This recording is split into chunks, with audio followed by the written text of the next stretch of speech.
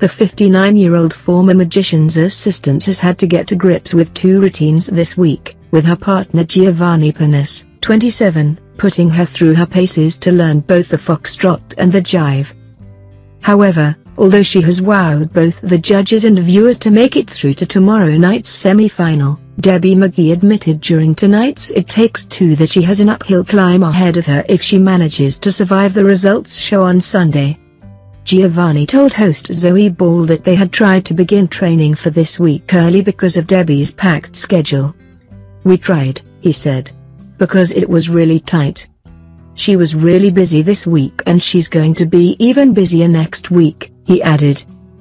"I'm doing half a day of panto rehearsals, learning my lines and everything, and the rest with Giovanni," she chipped in, explaining that her training time will be cut in half because of her pantomime commitments. Debbie also confessed that she's been struggling with the challenge of learning two dances this week, saying, "I've been so out of breath this week it is unreal. I've been eating double what I normally eat and I've been eating double the whole series. It's exhausting but I absolutely love it."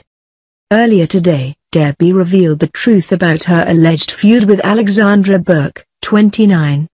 Debbie insisted that the claims of vicious rivalry between the competitors were fiction, writing in her column for The Telegraph, "You do find it hard to deal with because it really is all fiction. There's nothing that I've read that's been true," she continued. "At first we laughed about them, but as it goes on, I've stopped reading things." It Takes Two continues Monday at 6:30 p.m. on BBC Two. Strictly Come Dancing continues tomorrow at 6:45 p.m. on BBC One. C1.